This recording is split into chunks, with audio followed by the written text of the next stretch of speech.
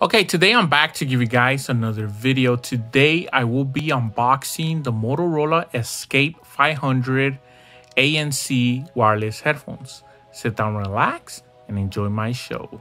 Let's start my intro.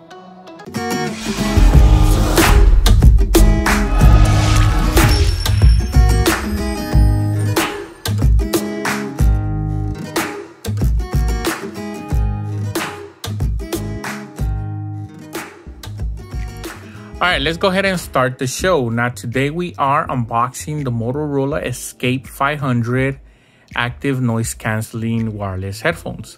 Now, these on Amazon, they were going for $40 and that's what I paid.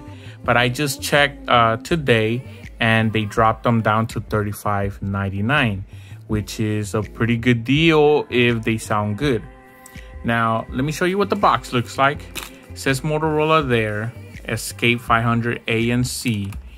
Now these say that they have 12 hours of playtime with ANC on, so you'll probably get a little bit more without the ANC. Now these don't have Bluetooth 5.0, they have Bluetooth 4.0, and as you can see it says Bluetooth 4.0 right there, and your range, it says that you can get up to 39 feet. I will try that out. Now I'm gonna review these. It's gonna take me maybe about a week so I can test them out. Then I'll add the review to this video, so stay tuned. Right after this video the review should start. So let's go ahead and open them up. I already kind of took off the seal, and let's see what we get. So we have the headphones here and they look all right. We'll see how. Now, one of the main things that I was hating before on Motorola is that there's other companies that are around this same price range that are giving a bag, and Motorola hasn't. But I'm not gonna kill them for that because, you know, they're not going for a lot of money. But let's check out the cables first. So I do like that Motorola added a nice long cable, and it's a 3.5 to 3.5, but they are not gold plated, as you can see there. They're just generic, but the cable itself does feel pretty strong. So I'll let you know how this is. And then these are not Type-C, they're micro USB. And the cable feels okay. And it's a decently long. So not bad. So let's go ahead and finally get to the headphones. So these are the headphones here. Has the Motorola logos there, and wow, that's nice. This is what you kind of would see on more expensive headphones. It has, you know, so you can adjust it, and it has the numbers there, so you can precisely adjust it to where you want it, and you don't forget. It says wireless there on top. Has the leather material. This is not memory foam. It's a different kind of foam. It doesn't feel very soft. It feels okay, but the ear cuffs do feel very nice. I do like that. Now I saw online where people were complaining on the construction, but to me the construction is pretty good for the price. But I'm gonna let you guys know more on the review. All this is plastic, it is not aluminum. And down here you do have a volume rocker, your charging port, you do have a mic, and then your power button. And then on the other side, I'm sure this is the ANC button to turn it on, and then your headphone cable port. Now there's one review that I saw where the guy or the person was saying that in the instruction it didn't tell you how to turn on the headphones, and they gave them bad review for that. I don't think they deserve a bad review for that. pretty much all the headphones, you just gotta hold the power button for a couple seconds and they should turn on. So yeah, so that was my unboxing. Stay tuned and I'll be back with the review.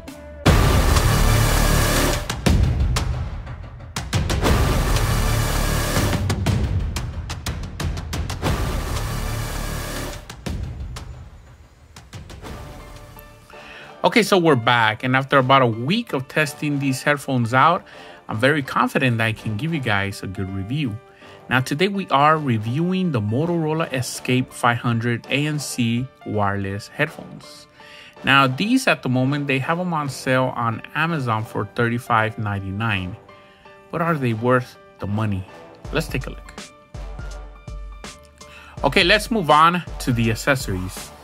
Now the first accessory I'm going to show you here is the headphone cable.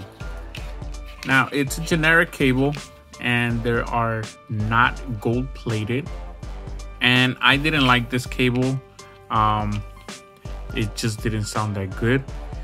So there was static and a little bit of, it just didn't sound good. When you move the cable, it doesn't sound good. So this is not a good cable in my opinion. And then we do get a charging cable, which is micro USB. It is not Type-C, but for $35, I'm not gonna kill Motorola for that. The cable is decent and they charge the headphones fine. So for the accessories, I mean, $35. I would have been nice if they gave me at least a carrying bag. That would have been great, but I'm not gonna complain that much. And I guess they give you all the stuff, but because I don't like this cheap cable, I hope Motorola fixes that. That's the reason I'm gonna give Motorola a thumbs down. Now let's move on to the hardware. Okay, moving on to the hardware. Now this right here is all plastic. So all this is plastic. Now I have seen on Amazon where some people were complaining that this part broke, but this is aluminum. The whole band is aluminum, so it goes inside. Now inside here on top has a nice soft leather material, but it's kind of hard. Kind of feels like there's cardboard inside, and in here there's some padding, so it's not the best, but it's okay, I guess. But I do like that, and I'm gonna point this out. I do like that they put these numbers there so you can see and adjust the headphones how you like it. So that's pretty cool. It says wireless there, and then the ear cups, they do swivel, which I do like. I do like that. And you can lay them flat, which is cool. And another thing that I do like about the ear cups, that they're very soft, and you can tell they're memory foam.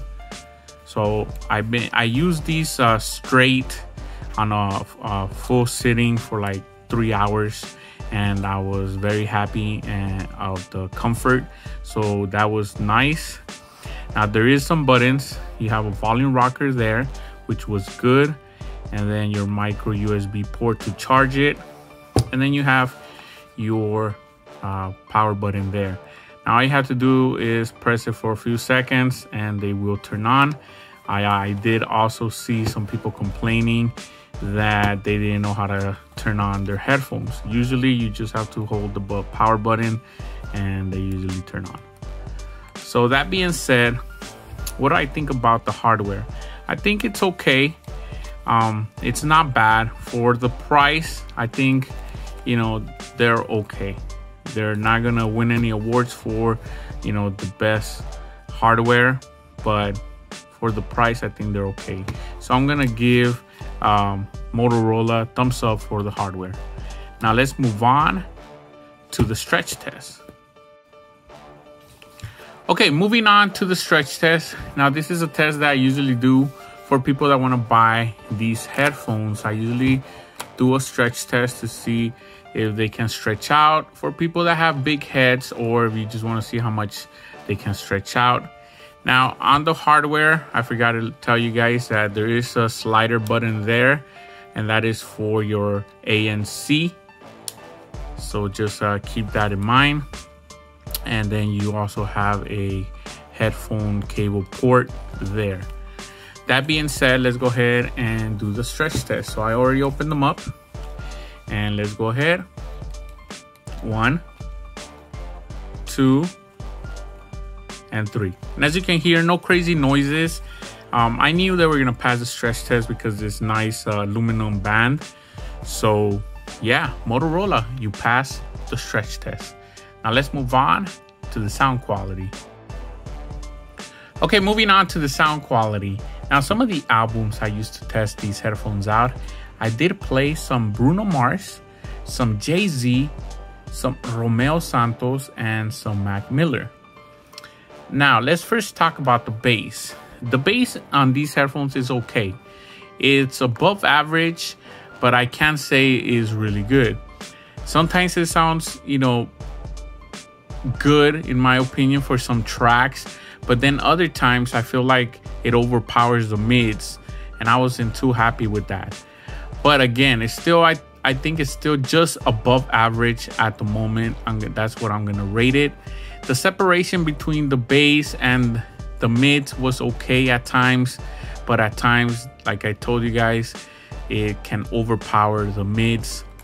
Now, for that, I think it's okay. The price is not too bad for the bass that you're getting. I think that's kind of what I was expecting with these headphones.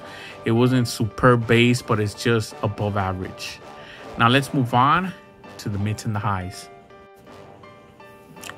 Okay, moving on to the mids and the highs. I feel the mids, again, they're just okay. And I would say they're just in the average to just above average, right in that line. I can't tell you that they're good, but just in that line. They're not trash, but they're just, average, between average and above average. I wasn't that impressed with the mids. They were just okay, but again, for the price, they're not bad.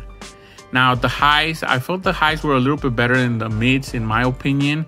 When I was hearing stuff like Romeo Santos, the instruments, everything sounded pretty clear. Again, they were not superb, but they were okay and passable in my opinion. But that's all I can say. I think the all-around sound is just above average. That's what I would tell you. I feel like these headphones, in the sound quality, they're average headphones with above average sound. Now let's move on to my final thoughts. Okay, these are my final thoughts. Now, in the beginning of the review, I asked you guys, are these worth the money? And at less than $40, I would say yes. Now, let me explain why. I think the build quality is pretty good. Now, I know I killed some other Motorola headphones on my channel, and I'm gonna leave links below to those. I believe those were the Escape 200. Now, these are the Escape 500, and these have noise canceling. Now let's get into the noise canceling. The noise canceling is okay. For the price, I'm gonna tell you it's okay, and it's a decent feature that Motorola put. It works, but it's not the best. I mean, you can't compare that to more expensive noise canceling headphones, but it still works a little bit. I was able to kind of bring down the noise on an AC unit, so I did notice that. Now, the Bluetooth range was pretty good. And actually, Motorola states on their, as you can see there, 39 feet. Now, I want to bring that up because I actually tested them out, and I was able to get 39 feet exactly. So it seems like Motorola tests these out perfectly, and that's what I got, 39 feet. And that's not bad. Usually the range on Bluetooth headphones are around 30 feet. It's getting better with the new Bluetooth. Now, this doesn't have Bluetooth 5.0. It has Bluetooth 4.1, I believe, which is not the newest Bluetooth, but I was still able to get 39 feet, which I still think is pretty good. And again, for the price, that's pretty good. Now, the sound quality is above average. I mean, don't expect, the best sound out of less than $40 headphones. Keep that in mind. But for an all-around package, everything that you're getting here at the price, that's why I'm saying they're worth the price of less than $40. I think it's a good price. If you're looking for an affordable pair of Bluetooth headphones, I think this is a decent pair for the price. They're worth the price, and I'm gonna give Motorola a thumbs up for this product. So I hope Motorola comes up with a nicer product that I can check out. But that was my unboxing and my review. Check out all my videos. Please subscribe, and I'll see you guys next time.